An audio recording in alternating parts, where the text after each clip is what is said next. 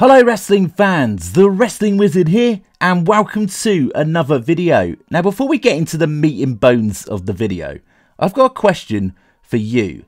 Do you think we will see the Wyatt Sicks wrestle at this year's Summerslam? Either the Wyatt Sicks taking on the Creed brothers and Chad Gable, or maybe a one-on-one match between Chad Gable and Bo Dallas, aka Uncle Howdy. If so, which match would you prefer? We'll get into that in a moment.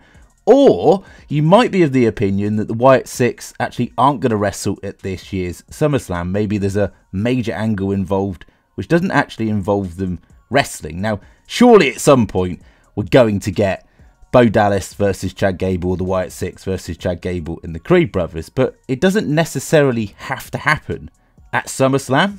Of course, we've seen the epic interviews from Bo Dallas and Eric Rowan, highly emotional and highly entertaining at the same time. I mean, you were crying, but at the same time, you were fully invested in the genius layers of the storytelling. And of course, from this week's episode of Raw, we got a Nikki Cross VHS, which we'll come on to in a moment. So we're still left with Loomis and Gacy, Mercy the Buzzard and Huskus the Pig Boy. So we've still got to wait on those. Maybe they deliver both of these next week on Monday Night Raw in the lead up to SummerSlam. We'll have to wait and see. But that's neither here nor there. The talking point, of course, is are we going to see the Wyatt Sicks wrestle at this year's SummerSlam? Now, of course, from this week's Monday Night Raw, we've had more storyline progression between the Wyatt Sicks, specifically Bo Dallas, and of course, Chad Gable and the Creed brothers. Now, does anybody feel that it's a little bit random the Creed brothers being put together with Chad Gable? Not in the sense of they don't work together, they do. I kind of dig the edge that the Creed brothers have in this heel persona with the suits and all of that alongside Chad Gable. It just fits and they're absolute weapons in the ring on an athletic level like none other. Think about it from a logic standpoint. Why would you join Chad Gable at this stage when Uncle Howdy has literally haunted Chad Gable? The Wyatt Sicks have literally decimated upon their debut the Raw locker room. Like, you wouldn't get involved, would you? But the Creed brothers, fair enough. They've got big balls to get involved in all of this. But I just think a little bit more storytelling in regards to why they've joined Chad Gable, not just randomly with him, which makes me feel that they're setting up for Chad Gable and the Creed brothers versus the male members of the Wyatt Sicks, and we're going to get that at SummerSlam. I'd personally be invested in that. I'd love to see that. But also, I wouldn't rule off the possibility of it being a singles match between Chad Gable and Bo Dallas, aka Uncle Howdy.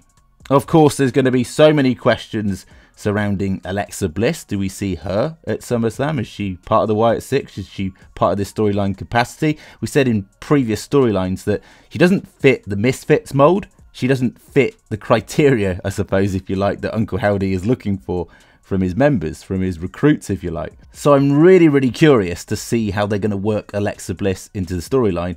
But at the same time, I'm really looking forward to it. Now, there's one major reason why I believe Bo Dallas, aka Uncle Howdy, in a one-on-one match or part of the Wyatt Sicks, should debut in-ring at SummerSlam. Mainly because Bray Wyatt and the Fiend persona both debuted in-ring at SummerSlam. Of course, Bray Wyatt against Kane, and of course the Fiend against Finn Balor. And it would only be fitting and a huge tribute for Uncle Howdy to have his in-ring debut at SummerSlam. Like, think how emotional that would be. And even if we see the faction as a whole at SummerSlam as a debut, as an in-ring debut, it'd be memorable. And think about it, if Uncle Howdy or the Wyatt Sicks are in a match at SummerSlam, just think of the entrance. The entrance is going to be absolutely epic. Do they have a new theme song?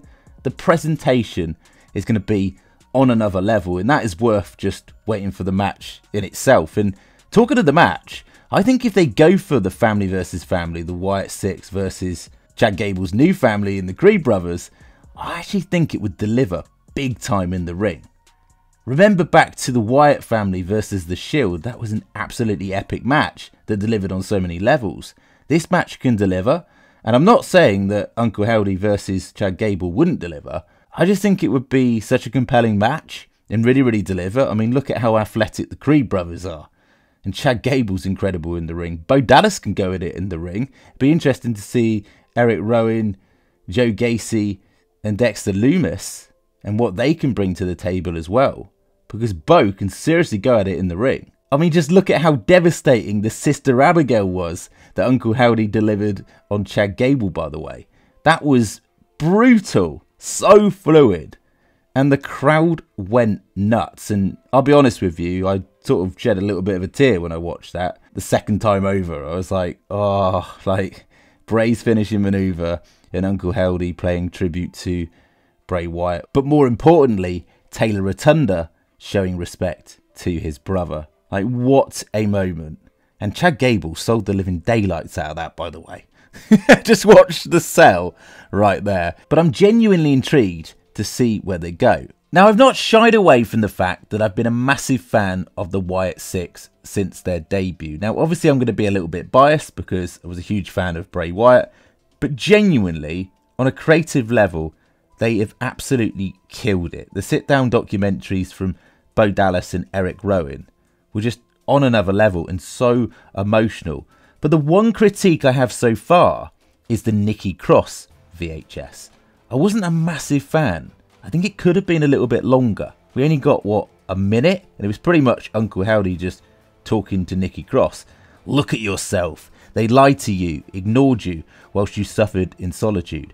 I have been the answer all along. And that scream was terrifying.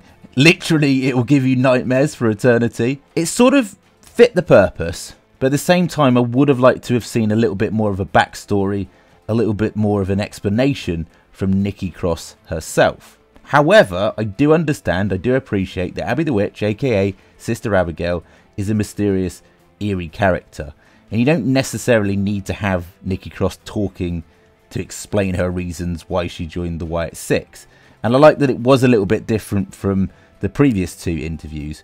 Bearing in mind the bar that they set themselves was so high from those previous interviews that I feel this one was a little bit underwhelming. What do you think? Get down in the comment section, share your thoughts and opinions. Do you think it was enough, or do you think we deserved a little bit more? It felt to me like it was a little bit rushed, and I just hope they don't rush the Dexter Lumis and Joe Gacy ones, if we're going to get those.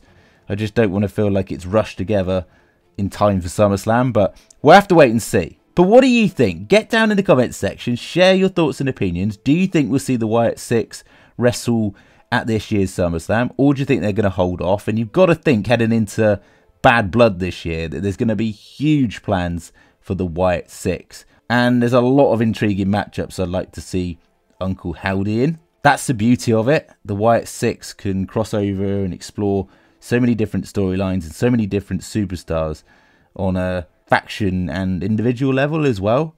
So there's all that to look forward to. Of course, SummerSlam's going to be massive. I have got a predictions video coming up this week on the channel. And for the moment, I'd really appreciate it if you could like the video, share the video, and even better, subscribe if you're new. We'll catch you in the next one.